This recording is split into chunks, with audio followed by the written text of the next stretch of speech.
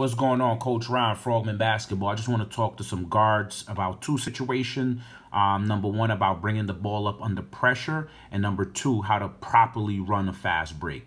Number one. In his rookie year, he won Rookie of the Year at CBA. If you have pressure here, you want to try to get the ball possibly into your dominant hand.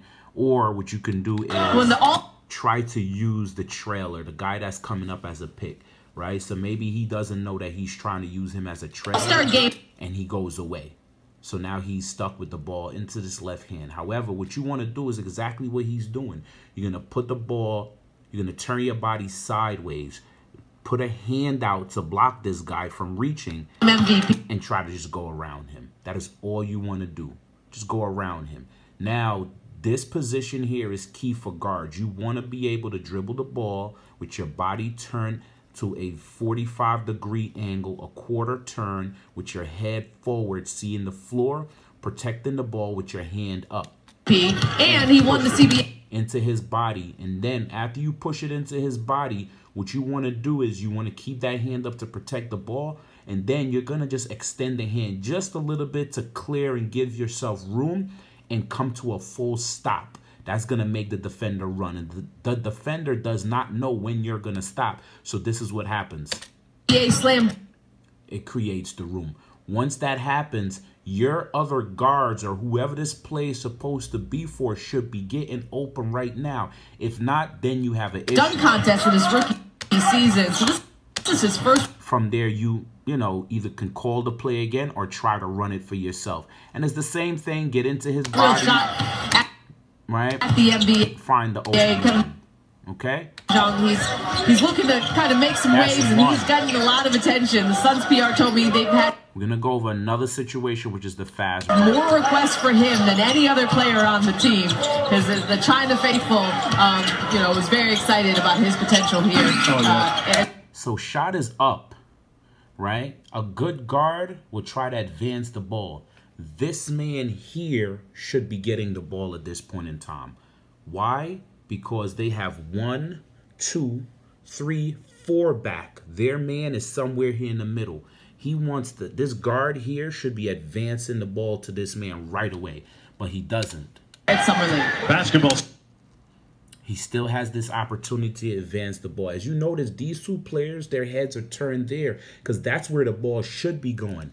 Maybe he took 2 dribbles. His head should be up now and should be seeing it. And in fact, they have 2, 3, 4, 5. All their guys are back.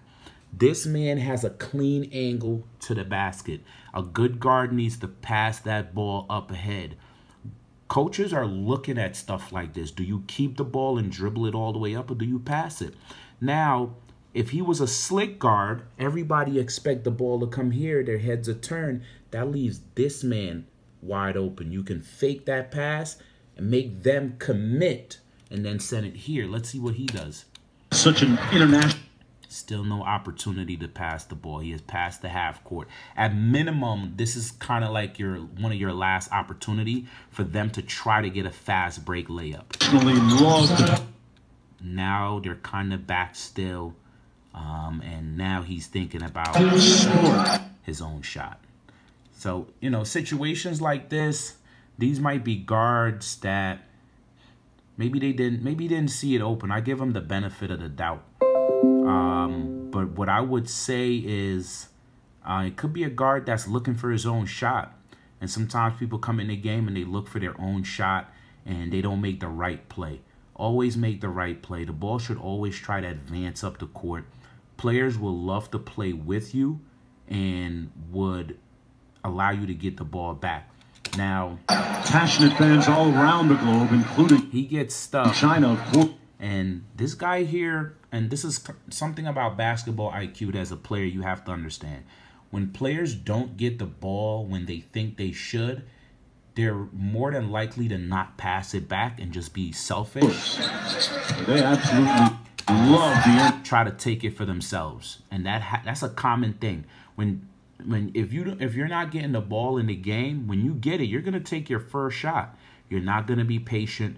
Versus you playing with a guard that's giving you the ball a lot and is telling you, "Yo, slow it down. Let's slow it down," and getting the ball back from you. You're gonna play patient. So 2 things about point guards that they need to learn.